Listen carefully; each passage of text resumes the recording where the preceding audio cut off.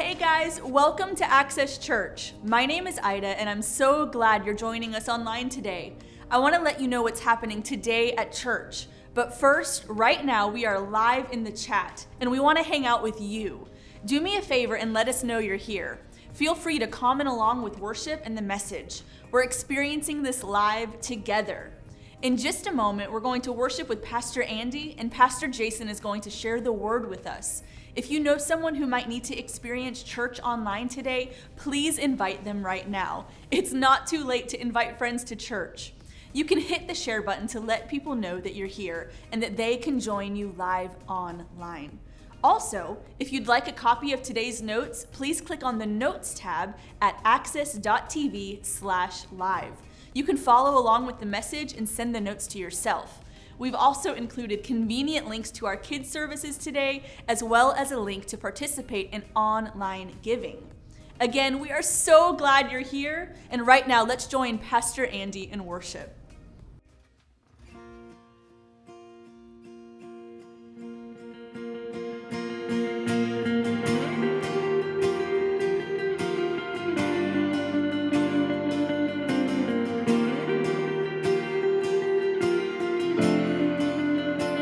Let faith arise.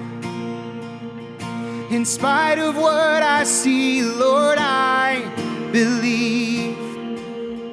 God, help my unbelief. I choose to trust you.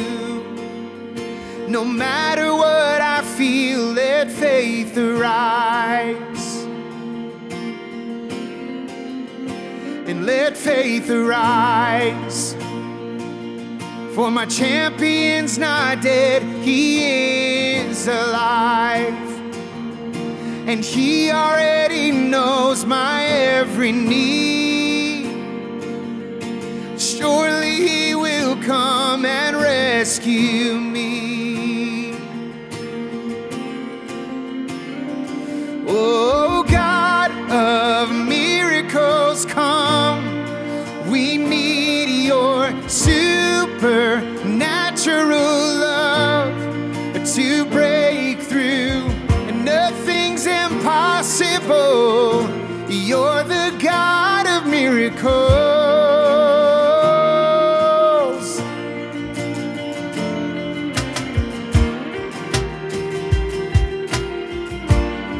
Oh, yes, you are.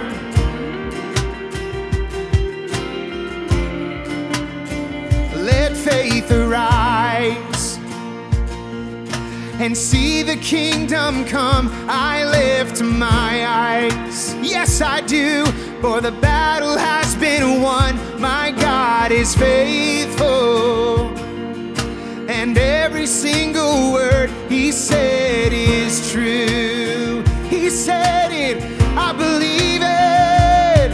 Oh, God of miracles, come. We need your supernatural love to break through, and nothing's impossible. You're the God of miracles.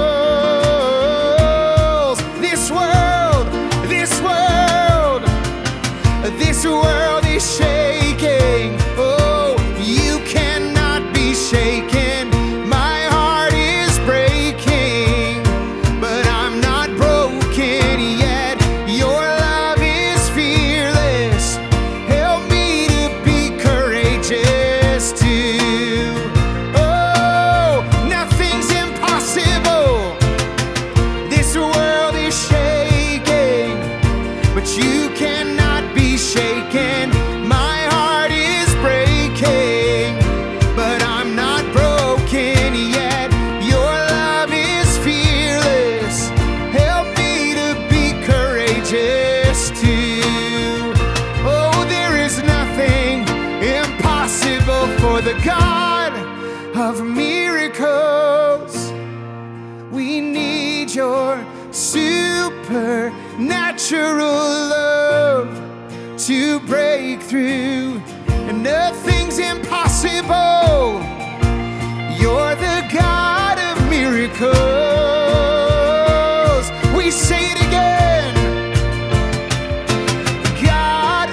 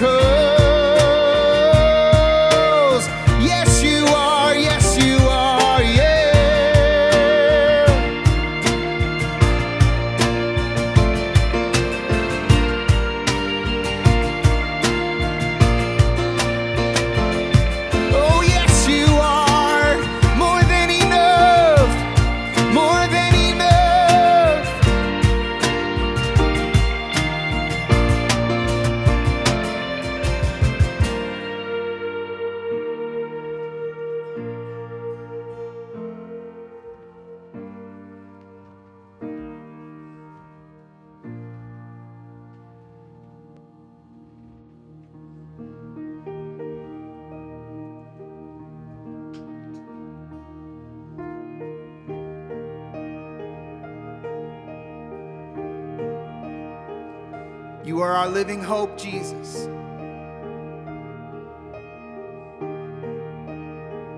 How great the chasm that lay between us. How high the mountain I could not climb. In desperation, I turned to heaven.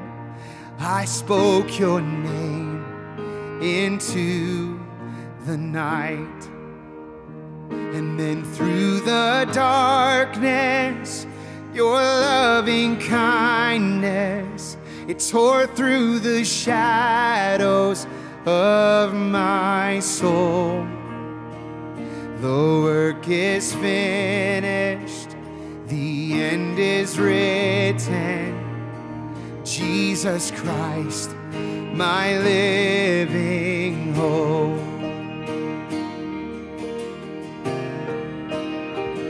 Who could imagine so great a mercy? And what heart could fathom such boundless grace? The God of ages stepped down from glory to wear my sin and bear my shame. The cross has spoken, I am forgiven. The King of Kings calls me his own. Beautiful Savior, I'm yours forever. Jesus Christ, my living hope. Sing hallelujah, oh, and hallelujah. Praise the one who set me free. Hallelujah. Death has lost its grip on me. You have broken every chain. There's salvation in your name, Jesus Christ, my living hope.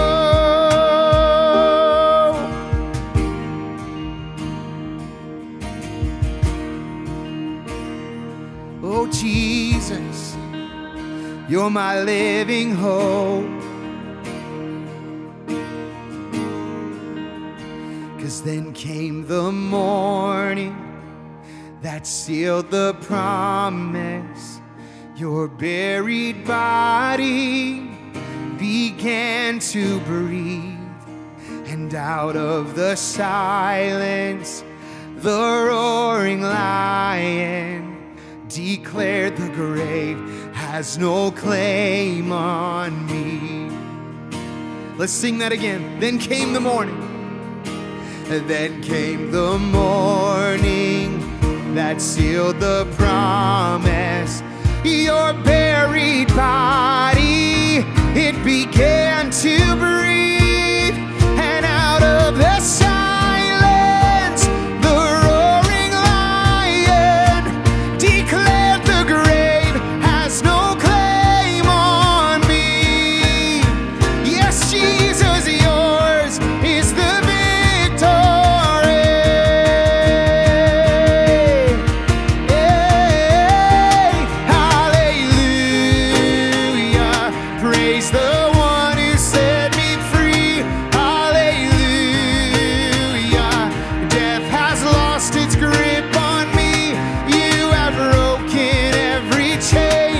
salvation in your name, Jesus Christ, my living hope. Oh, hallelujah. Praise the one who set me free. Hallelujah.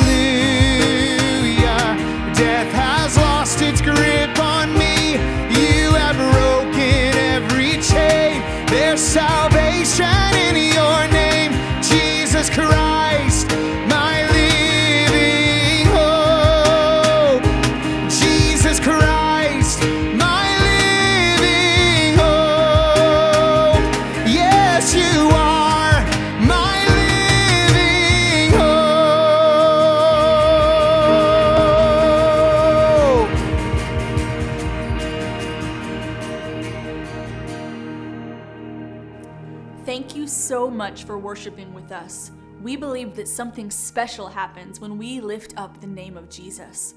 During this season, our church is focused on connecting with each other. We want to use all of the digital tools available to connect with you and resource you to help you take your next steps in your relationship with Jesus. Do me a favor. If you're not following Access Church on social media, now is the perfect time to do that. Please like us on Facebook, follow us on Instagram, and definitely subscribe on YouTube. Join us tomorrow. We'll be sharing devotionals from our staff to help you go closer to Jesus. Plus, we'll be going live on those platforms to share messages and pray together. Right now, follow us on social media so we can connect together. If you normally give in person, we have convenient online options available for you today. You can always give on our website at access.tv/give, or you can use text to give. To do that, you can text any amount to the number 84321, and it will walk you through all of the steps. Thank you so much for your generosity. Right now, Pastor Jason is joining us online from our new building. He's standing in the room where thousands of people are going to take their next steps in their relationship with Jesus. If that's not worth being excited about, I don't know what is. Let's join Pastor Jason for his message for us today in our series, Hope.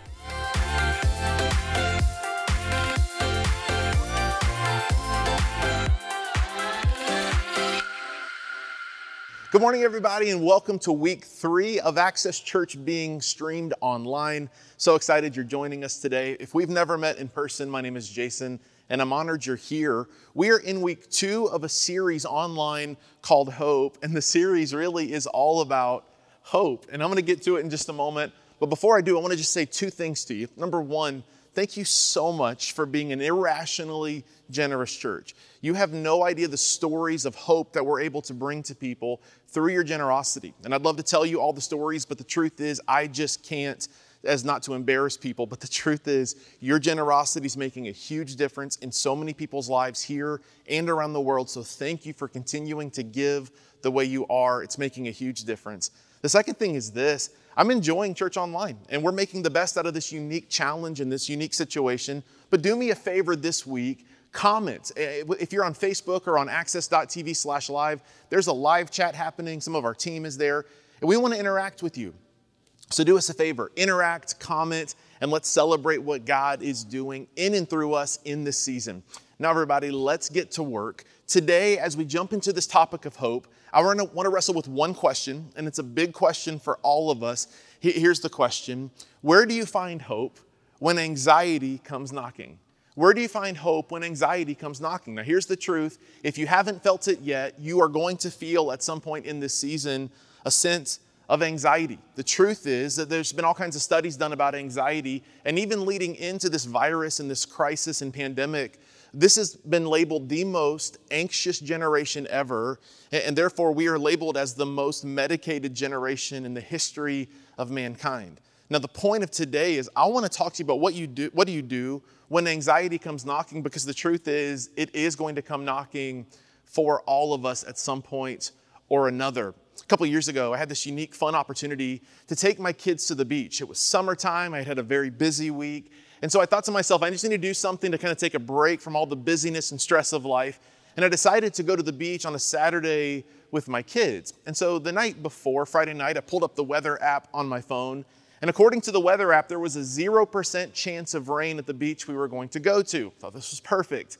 The next morning, I woke up and I thought to myself, I'll just check it one more time just to make sure. And when I logged on to the weather app, it said there was only a 1% chance of rain. And I thought I'll take my chances and still go.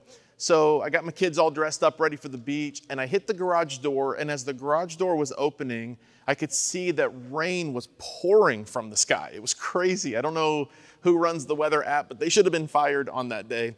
And it was pouring rain outside of my house, and I thought, well, it still says there's only a 1% chance of rain at the beach, so let's just go. And so we got in the car and we drove, and the whole drive to the beach, we drove through torrential rain. It was crazy how much rain we drove through to get there. And we get there to the beach and it was still pouring rain, but I could see like off in the distance, it seemed as if there was a break in the clouds. So I started driving south a little bit just to see if I could find a spot And it was weird. I mean, you understand this if you live in Florida. It can be raining on one side of the street and completely dry and sunny on the other side of the street. And so as I was driving, we hit the spot where the rain just stopped. And I was like, oh my goodness, there's some sunshine. And I pulled into a parking spot quick and I said, kids, we are at the beach. Get out of the car. I don't know how long we have of sunshine, but let's go enjoy this. We went out to the beach and we set up and my kids started playing in the water and in the sand. And it was the weirdest experience ever. It was as if on the right, on the left, and to the front of us, there were storms all around us. There was torrential rain. There was lightning around us. But where we sat, there was literally no rain. There was sunshine, and it was beautiful. We had our own private beach for like an hour without any rain stopping us from having fun. And I'll never forget being there and just kind of having these observations of this moment. The first one is so important. It's this. It's that seagulls are big jerks. If you've been to the beach, you know that this is true. They're coming for your chips. They're coming for your food. They are jerks. But here's the real observation from the beach. It's this, that there can be sunshine in the middle of our storms.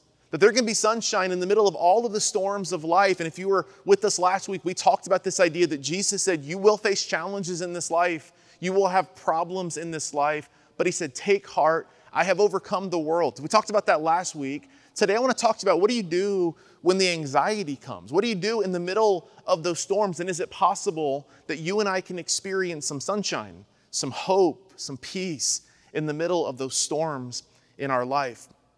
One of the things I've learned about following Jesus is that there's going to be turbulent times in our life, and God has a way of leveraging those turbulent times to get our full attention, to get the maximum amount of glory for it. Some years ago, my dad and I, we were on a flight. We were either going to or coming from New Zealand. We were on an Air New Zealand flight. It was this huge airplane, and we were sitting in the very, very back of the plane. Now, if you're prone to motion sickness, you know that you should always avoid the back of the plane because it's the bumpiest part. We were at the very, very, very back of the plane, and I remember the pilot coming over the intercom and saying, ladies and gentlemen, please make sure your seatbelt is securely fastened. We're going to hit some terrible, terrible turbulence. Now, it's not good when your pilot says terrible twice in the same sentence. Now, if you've been on a flight before, you've certainly experienced some turbulence. You feel it shake a little bit. You hold onto your drink so it doesn't slide off of your tray. But the truth is, most turbulence is no big deal. We hit turbulence on this Air New Zealand flight unlike anything I've ever experienced before. The bottom dropped. It felt like 10 or 15 feet out from underneath us. My bottom came off the seat over and over and over again. I kept pulling the seatbelt tighter and tighter, making sure I wouldn't fall out. And it was really interesting how the mood in the plane changed in this moment. I remember feeling panicked. I remember feeling nervous in this moment. Can I tell you what I didn't think about? I was a high school student. I didn't think about the school that I still had to do. I wasn't worried about the assignments that were undone. I wasn't thinking, man, I've got to mow the yard when I get home. Because in that moment, none of those things mattered. I turned my attention upward to heaven for help. I remember looking over at my dad, and my parents were in the middle of remodeling a bathroom, and my dad was always busy with projects at the church that he was on staff at. And I looked over at him, and it was funny because he wasn't worried about the bathroom. He wasn't worried about the bills. He wasn't worried about the stuff that the church needed to have him do. His attention also turned heavenward because he knew that he needed help. Some years ago, it was about 11 years ago, there was a story that made international news here in America. It was in the middle of January 2009, and a pilot had a problem with his plane, and he had to land the plane the only place he could, which was the Hudson River. Do you remember this? The pilot's name was Sully. He was all of a sudden lauded as an international hero for the way that he saved the lives of all of the people on board by landing the plane on a river. Well, after this happened a year or two later, I remember watching one of those shows like Dateline or 2020, and they did an interview with some people who were on the flight, and I'll never forget an interview with one of the stewardesses who was there on this flight that landed on the river. They said to her, tell us what it felt like in the cabin of the plane when the pilot announced that he was going to have to try to land the plane on the water. And she said this, she said, you won't believe this. She goes, it got really actually quiet and calm. Now, I would have thought the opposite. I would have thought people were screaming and frightened, screaming in terror. But the truth is, she said, everybody on the plane got quiet. And when you looked around, you could see people all whispering prayers for help. Well, why do you think that is? And these are people who are Christians and atheists and people everywhere in between. And all of them, it's like this moment of terror, this great turbulence in their life caused them to turn their attention upward toward heaven for help. It's as if God somehow uses the turbulence in our life, the storms in our life, to get our attention. And even if we're saying things like, God, where are you in this moment? At least we're turning our voice and turning our attention to Him. It's as if in those dark, difficult days, in those turbulent times in our life, we turn to God because we realize that He and He alone is the only one who can actually give us hope. So what does hope mean? We're in the series on hope. Hope is this unique word. Here's two definitions of hope. The first one is a feeling of expectation and desire for certain things to happen. This is what most of us think of when we think of hope. But there's this secondary definition that I think it's almost more important. It's this: hope is a feeling of trust. So as a follower of Jesus, maybe what we need to define hope as is simply this: hope is trust. Hope is trust that God is who He says He is. Hope is trust that God will do what He said He will do. And I think in this season of uncertainty, in this season of unique chaos in the world, how amazing would it be if all of our lives were characterized by this kind of hope, which is a firm, committed trust in God and in Him alone. When I was a kid, I'll never forget learning a few Bible verses. One of the first verses I ever remember as a kid was a simple verse. It's, "What time I am afraid, I will trust in Thee." I'm so old that I learned it in the King James Version.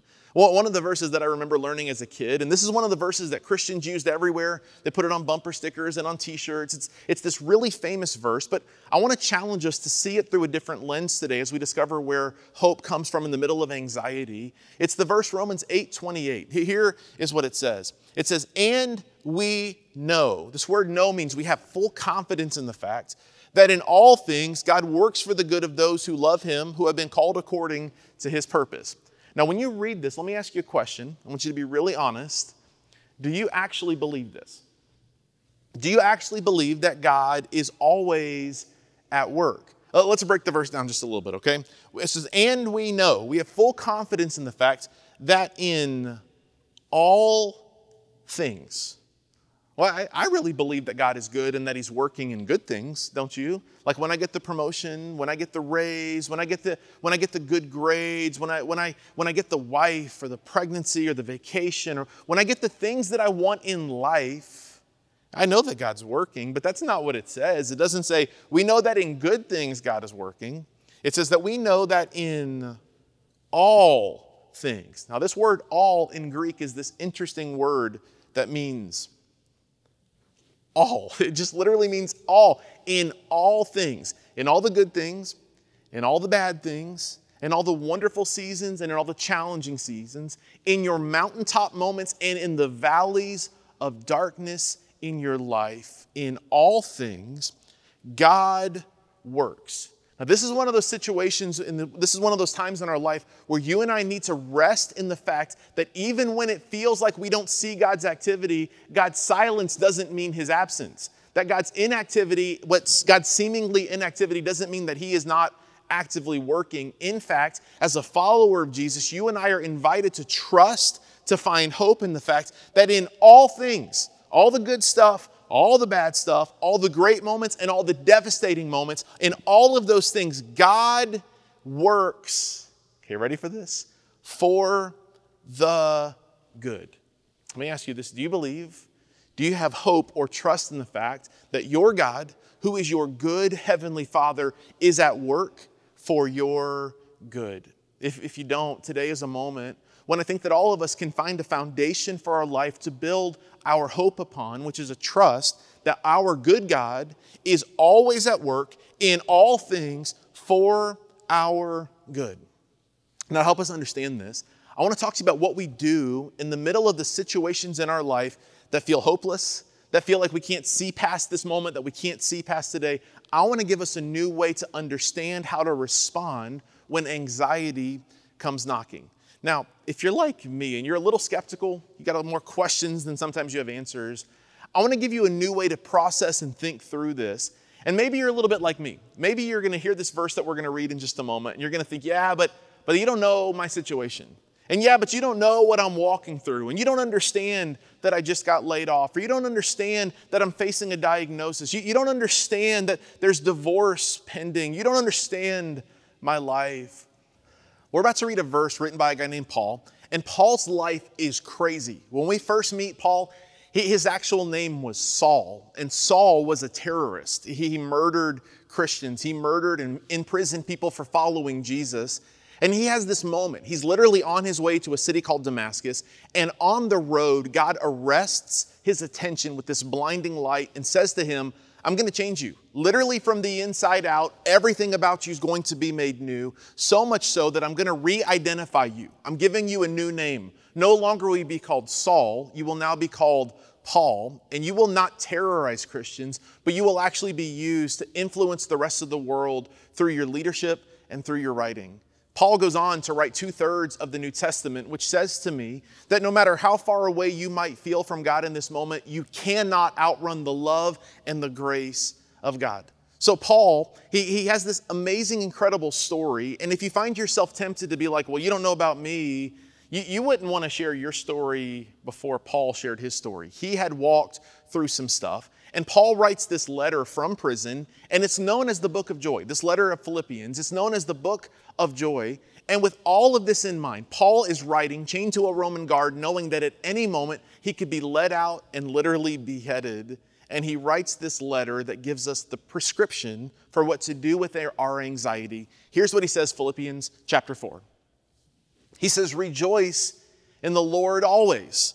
I will say it again, rejoice. And this word rejoice is such an interesting word. It literally means to find joy, and then to find it again, to joyce and joyce one more time. And as Americans, the truth is we don't rejoice a whole lot because all of our needs are met. We have shelter and food and clean water, and we have electricity, and our lives are good. We tend to lose the beauty of joy. And Paul says, I want to show you where to find it. It's not in your circumstances, and it's not in your stuff. Here's where you find joy. It's in the Lord. Your joy is directly connected to your relationship with the Lord. Now, here's what I need you to understand about this phrase. We said earlier that hope equals trust, that hope is what found in trusting God. If this is true, and I believe that it is, our hope is going to be found here in the Lord. But as Americans, we're so tempted to find our joy in so many other places. In fact, we wouldn't say rejoice in the Lord. We would say, here's the reasons I rejoice. I rejoice in my new job. You might rejoice in your new car or your promotion or the date that called you back or a stock market turnaround. You might rejoice in an engagement or a scholarship or a happy marriage or a pregnancy or a vacation. And these are all wonderful things. And I'm not saying that we shouldn't be excited about them, but they are not your source of joy. One more time, Paul says, rejoice in the Lord always. And I'll say it again, rejoice. Then he says this, verse 5. He says, let your gentleness be evident to all. The Lord is near. This word gentleness is, we could translate it to character. And here's the funny thing about us. So often what happens when life gets hard and when life gets challenging is it has this way of eroding our character. But what I want you to understand is you cannot control your circumstances, but you can control your character. You cannot control what happens around you. You can't control the economy. You can't control what other people say or do, but you can control your character. And we need to be reminded in this season that we can continue to work on who we actually are, our character. He says, let your character, your gentleness be evident to all. And the reason is God is close. The Lord is near. Verse 6, he says this, do not be anxious about anything. Hold up. That's kind of frustrating, right? Do not be anxious about anything. It almost feels like he doesn't understand what I'm going through. Some years ago, I got this interesting postcard in the mail, and it was from a local church. The truth is, it was so long ago, I don't even remember the church. But it was an invitation to Easter services at their church, and it was this carton of Easter eggs, all different colors, and each one had a marker that drew like a face, and every face on the egg was a scared face. It was like, they were all scared. And the postcard said, does the idea of going to church scare you? Don't let it. I thought, man, what a silly example. Like, how do you tell people, don't be anxious? It's like trying to tell a dog, don't be a cat. Like, you can't tell people to do something different than what they feel in this moment. And here's what he says. He says, don't be anxious about anything. Don't be anxious about anything. Well, how? How do you make it sound so easy? And Paul's going to tell us how. He says, in every situation, remember that's the good and the bad, in all things God is working. So in every situation, by prayer and petition. One of the things you need to understand is prayer isn't our last resort. Prayer should be the first thing that we do. He says by prayer and petition, which means turn to God and use your voice to speak to Him with thanksgiving. And this is interesting. So often gratitude precedes a heart that's at peace. So often gratitude actually grounds our heart in something. But what are you thankful for? Can I give you a quick thought? I'm actually grateful in this season that I've been able to be a little bit more present, a little bit closer to my family and to my kids. Like this has been such a unique season, but it's also provided some reasons to be thankful. So when you're feeling anxious, the recipe is in every situation, pray, talk to God, start with a heart full of gratitude. And then there's this interesting word. He says, present your request to God. This word present is really the hinge point. This is the lynch point of the whole verse. He says, present your request to God. This word present is this unique word in Greek, which literally means to reveal. It means to be honest. It means that when you talk to God, you open your heart in a new kind of way. And I want to show you what this means. It means that we present or we reveal our heart by praying at the level of our insecurity. I don't know if you've ever been this honest with God, but He invites you to be this honest with Him, to pray at a deeper, more profound level, to pray at the level of your insecurity. So here's what this means. So often we pray, God, I need a new job. God, I need a new relationship. And God, I need a raise. And we pray those things at a kind of a high level, but somehow underneath all of the things that we pray for is a different level of insecurity. And when we learn to pray at that level, it changes things. So God, I need a new job. Here's the insecurity, because if I don't, I can't provide for my family. God, I need a new relationship. Insecurity. Because my soul longs for connection and intimacy. Learn to pray in a new way and open your heart, reveal your heart to God. We're all accustomed to hiding our insecurities, and God says, open it, tell me what you're insecure about. He says, present your request to God, and then I want you to see what the promise is when we pray at that level, verse 7, and the peace of God, which transcends all understanding, will guard your hearts and mind in Christ Jesus. This is the promise, and I love this verse because when we pray at that level, when we reveal our heart and open our heart to God, here's the promise that we have. It says that the peace of God, which you can't understand, the peace of God that's so much bigger than your limited scope of understanding, will guard your heart. The mental picture here is a guard standing with a gun protecting you. Guards who have your best interest at heart, standing watch over your heart. It will guard your hearts and mind in Christ Jesus. You want to have peace? You want to experience hope in this season? You need to understand something. It comes when we reveal our hearts to God. So let me give you something that I want you to take away. If you're a note taker, write this down, tweet this, share this, invite your friends to see this. Here's what it is. In times of uncertainty, pray until the peace comes. When you feel uncertain, when you feel anxiety knocking at the door of your heart, pray until the peace comes and begin to pray at a level of insecurity and see what God does. So often we think of prayer as like petitioning God to change things. Let me show you something unique. C.S. Lewis, one of my favorite authors, said it like this. He said, prayer isn't about changing God, it's about changing me. When I pray, it changes everything and it changes me. One last thought and then we're done today. Here's what it is. When life is uncertain, I want you to remember that God is not.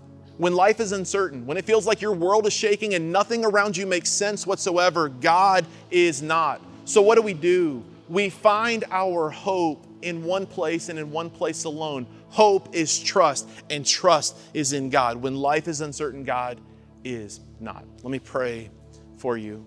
God, we thank you for your word. Thank you that you have a recipe for us when we feel anxiety knocking at the door of our heart. Help us to remember that you are good and you work all things, all the good and all the bad. You work all things together for our good. So God, we trust you, and help us to understand that when we pray at a different level and we reveal our hearts, the promise that we have is that your peace will come flooding our hearts, peace that we can't even understand. And so we trust you for that, and we thank you for that. In Jesus' name, amen. Hey, before I go and sign off, I'd like to just ask you one question. Do you know if you're right with God right now? We have so many people that have been tuning in and watching these messages. I would hate to leave without giving you an opportunity to surrender your life to Jesus. If you're here and you've never made a decision to follow Jesus, or you've just walked away from a decision you made as a kid, let me give you this opportunity now. Here's all you have to do is pray this with me and mean it with your heart. Would you say, Jesus, today I invite you to take control of my life. You be in charge, you take over. From this day forward, I give you control of my life, and I invite you to be the Lord of my life. Take over my life. I give my life to you in your name, Jesus. Amen. Hey, if you just prayed that prayer with us, we want to say thank you so much for praying with us. It's the most important decision you can ever make. God bless you, everybody. At Access Church, we help people take the next step in their relationship with Jesus. This week, we want to connect with you and provide you with resources to help you take your next step. Every Monday at 7 a.m., our team will be sharing daily devotionals with you to help you start your day closer to Jesus. You can find these on Facebook and Instagram. Each Wednesday at 7 p.m., Pastor Andy will be leading us in worship live on Facebook and Instagram. It's a time when we can focus on lifting up the name of Jesus from all around our city. Parents, as the Access Kids pastor, it is my true joy to partner with you as you lead your children in their relationship with Jesus. Right now, your family can tune into a brand new message for kids online at accesskids.tv. There, we will have online messages and resources for parents to use throughout the week. Also, please follow Access Kids on Facebook and Instagram. We'll be going live throughout the week and posting kids' devotionals and story times from me and the entire Access Kids team. Each Wednesday at 6:30 p.m., Pastor Isaiah will share a message for your students to connect with them and help them grow in their relationship with Jesus. We'll also share fun activities where students can connect throughout the week.